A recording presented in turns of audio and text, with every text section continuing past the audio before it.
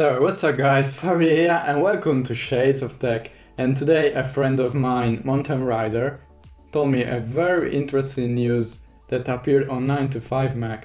If you don't know what 9to5Mac is, it is a really important website where you can find all the news, the information, the reviews about all the Apple world, about iPhone, about Macs and so on. And today we have a pretty big drop on the iPhone 8. If you watch their website, it's like the keynote that is supposed to be done on September the 12th has already been done, because they have all the features of the new iPhone 8 which come out from the study of the iOS 11 beta. Anyway, what they tell is that there is a big drop news and rumor about iPhone 8. They suggest that iPhone 8 won't have a Touch ID. You understood well. The iPhone 8 is not supposed to have a Touch ID button, which in my opinion is one of the best introduction in iPhone ever. Well, they will replace it with something that they call now Face ID. It's like the one on the Galaxy S8 and Note 8 to recognize not your retina, your eyes, but your face. We still don't know how it will work, but apparently they will remove the home button.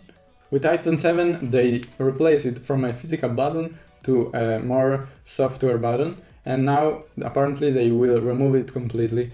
So this is a pretty big change. We have home button from the first iPhone, from the first iPod, so we're talking about maybe more than 10 years back.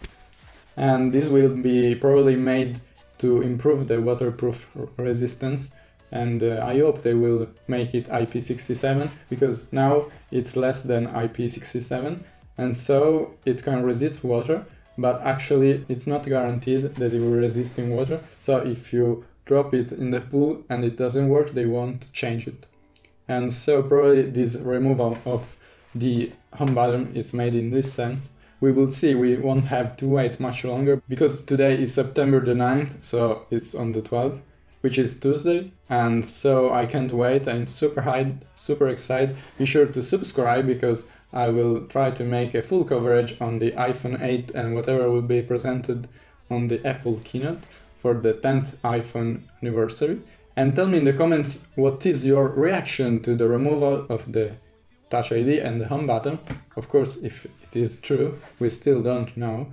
And if you like the face recognition, and it will create a different problem, because with fingerprints you can't have the same fingerprint with another person in the world. So we will see. It's really hard to replicate fingerprint, and so to unlock it without the permission of the owner of the phone.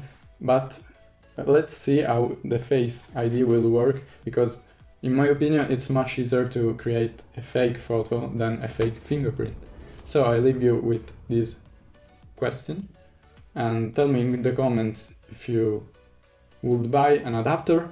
Maybe if you still want the Touch ID, you can buy an adapter, because Apple in the latest years tended to make a lot of the adapters. So of course I'm joking. And that's all for now. We'll see you on September the 12th, and as always I'll see you in the next one. Ciao!